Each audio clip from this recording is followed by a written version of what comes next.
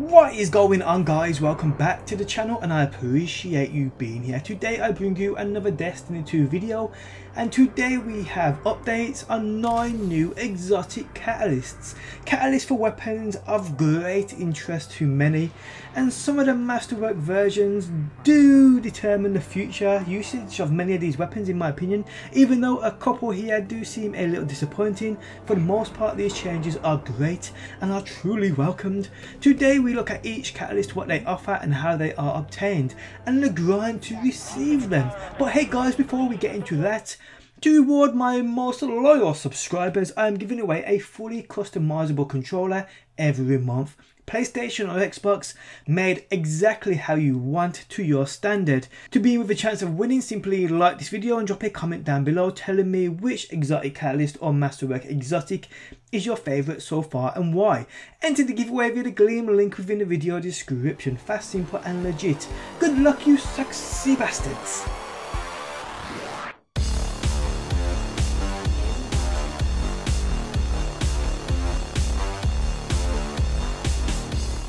Okay, so back to Destiny 1. Do you guys remember the Arms Day? Arms Day was a weekly event handled by the gunsmith Banshee 44, occurring every single Wednesday. Each Arms Day, Banshee 44 posts a new set of test weapons, lists a new set of legendary weapon orders, and delivers weapons to guardians who have existing orders. What you do here is you grab them test weapons and compete certain challenges with each, then receiving gunsmith rep, allowing you to rank up the gunsmith and receive rewards. He also offered a selection of 5 orders for legendary weapons. The number of simultaneous orders a guardian can have is dependent on their gunsmith reputation. 1 order at rank 1, 2 orders at rank 2, and a maximum of 3 orders at rank 3 per week. Placing orders costs 2,500 glimmer and occupies 1 inventory slot, and these orders would be redeemed a week later on the following Arms Day.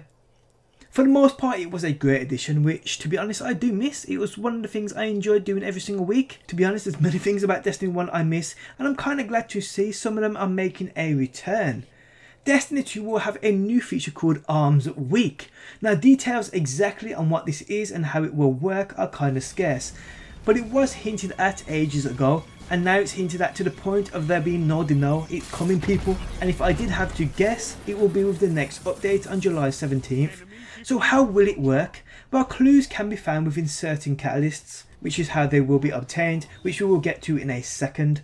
So here's what I think Armsweek might be. Now, it'll probably be a weekly event going on for 5 weeks. Why 5 weeks, you are wondering? We will get to that in a second. And I think the gunsmith may be the bearer of this event. I could be wrong there, but hey. A 5-week event of different quests or challenges for us to do, starting with the update on July 17th. Along with this update on July 17th, we get a new event called the Solstice of Heroes, which in turn, this Armsweek could coincide with. We don't know. But we also get bounties, exotic armor changes, 6v6 quick play, and much more on July 17th, so it's going to be a good update. But yeah, however the Armsweek is introduced, I believe it will be challenges within certain activities like Nightfalls and PvP, which is how we will receive these catalysts, and we have factual proof to coincide with this. Now the reason I thought Armsweek will last 5 weeks, each week offering a different thing to chase, is because of the new items found within the Destiny database which are unlocked via the Armsweek activities. The Fighting Lion catalyst, found by engaging in activities during the celebration of deadly craftsmanship, which is Armsweek.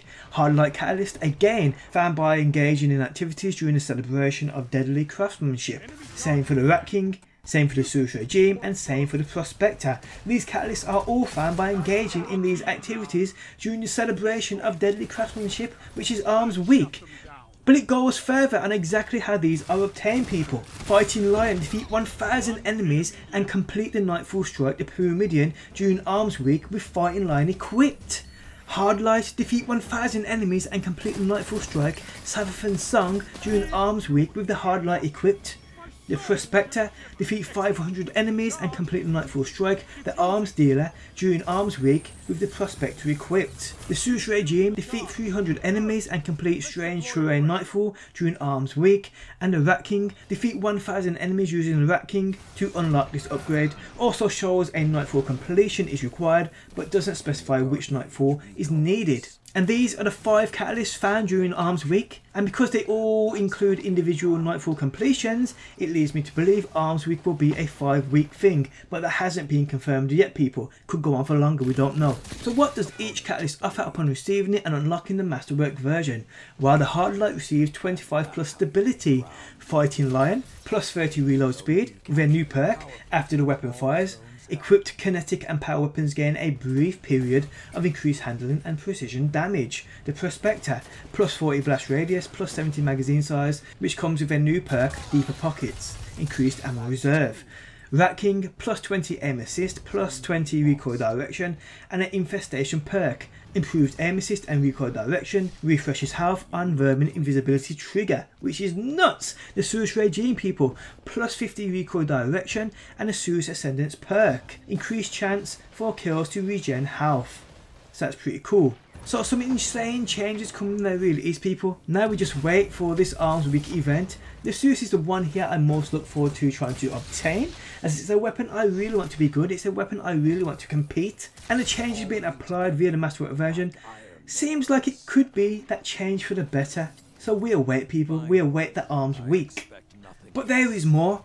More catalysts have been found within the database, which are not related to Armsweek. We have the Legend of Acrius, the Telesto and the Sleeper Simulant. Now it's not clear on exactly how these are obtained as of yet, well not the Masterwork challenges once the catalysts have been unlocked, but here is what we know so far. The Telesto, found in the greatest challenges of the Planet Devourer, Prestige Eater of Worlds that is, and this applies the following once the Masterwork is unlocked.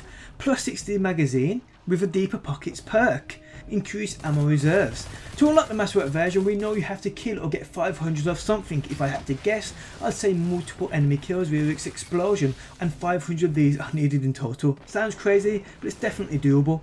The Sleeper Simulant, found in the greatest challenges of the Astral Pinnacle, Prestige Spire of Stars no doubt.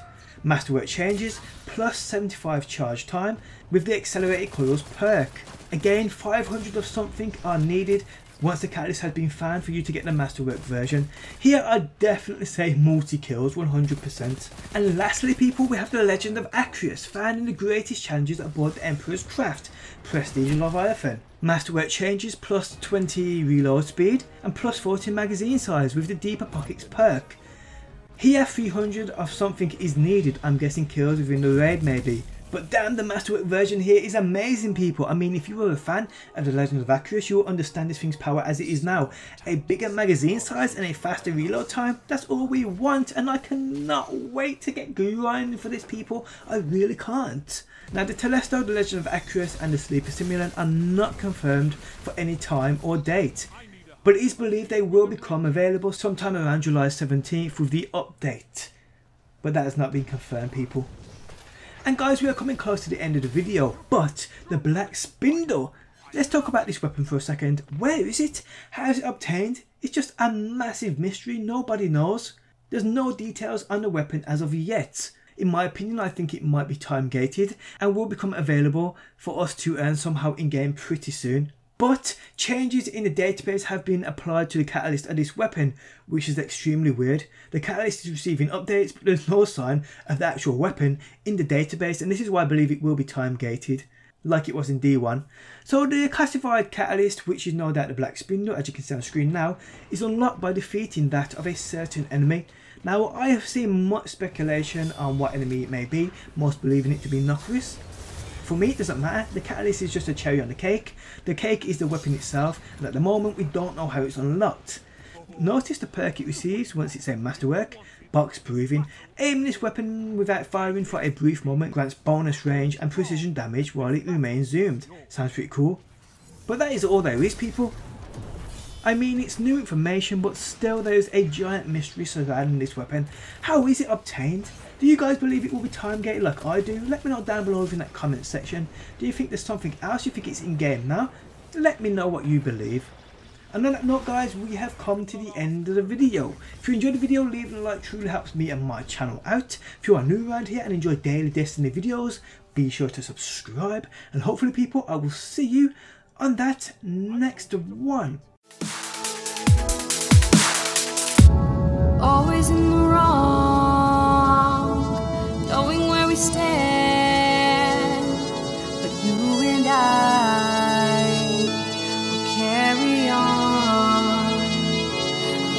get it right.